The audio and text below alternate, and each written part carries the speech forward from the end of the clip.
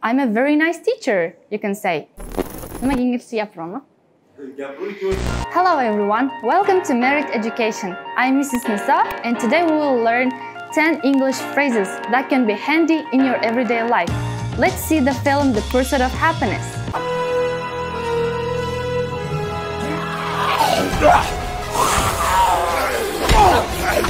Salom hammaga. Bugun biz sizlar bilan 10 ta foydali ingliz tilida iboralarni ko'rib chiqamiz. Baxt ortidan filmini ko'rib chiqamiz. Qani ketdik. Yes, hello, my name is Chris Gardner. So, phrase number 1. I have a long way to go. Мне до этого еще есть много. Menga hali ancha bor. Bu yerda biz qaysidir vaziyatda shu ishni qilishga qobiliyatimiz yetmaganda aytishimiz mumkin. I have a long way to go. I still have a long way to go. Phrase number 2. Flip around.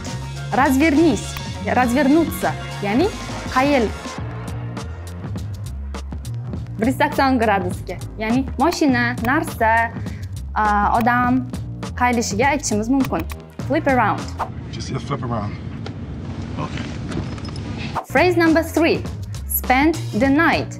Biz bilamizki, spend so'zi bir nechta ma'nolarda kelishi mumkin. Spend money, spend time.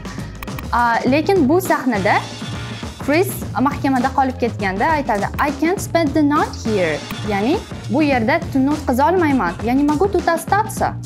No, I can't spend the night. Phrase number 4. Come up with something. Придумать что-то. Nimadir o'ylab topmoq. Quyidagi sahnada Chris I couldn't come up with a story deydi. Ya'ni bu voqea o'ylab topa olmadim. Couldn't come up with a story. Come up with something. Nimadir o'ylab topmoq. And I wanted to come up with a story. Phrase number 5. Pull it off. Ты смог. У тебя получилось. Ya'ni sen uddalading, sen buni qila olding. Quyidagi sahnada Chrisga Mr. Twistle, you pulled it off deydi. Ya'ni intervyudan zo'r o'tding, sen buni uddalading deydi. Man, but you really pulled it off in there. Thank you very much, Mr. Phrase number 6. I bet you what? Я уверяю вас. Ya'ni sizni ishontirib aytamanki deb keyingi gapingizni aytib ketishingiz mumkin. Ya'ni qaysidir vaziyatda siz mana shu narsa bo'lishiga ishonchingiz komil. Ya'ni bunga aminsiz. O'shandan oldin I bet you what? But I bet you what? Phrase number 7. Drop something off. Tashlab ketmoq, nimadir qoldirmoq. Оставлять что-нибудь или бросать. Hi, I wanted to drop this off to you personally and make your acquaintance. Phrase number 8. I like to think so. Ya'ni, я тоже так думаю. Men ham shunday deb o'ylayman, qo'shilaman. Biz bu iborani partnyorimiz, ya'ni kimdir bilan gaplashayotgan bo'lsak, ularning gapiga qo'shilganimizda. Bu iborani biz partnyorimizning gapiga qo'shilganimizda ishlatishimiz mumkin. Uni gapini qaytarmaslik maqsadida. He said you're smart. I like to think so. Phrase number 9. Fair enough. Logichno. Справедливо. Ya'ni bu adolatdan, mantiqqa to'g'ri keladi ma'nosini bildiradi. Is that fair enough?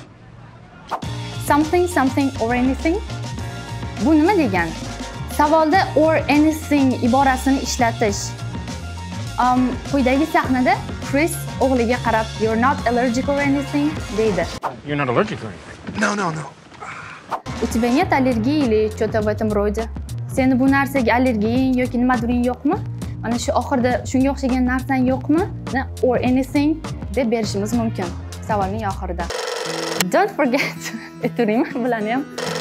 Stay tuned and do not miss our upcoming videos.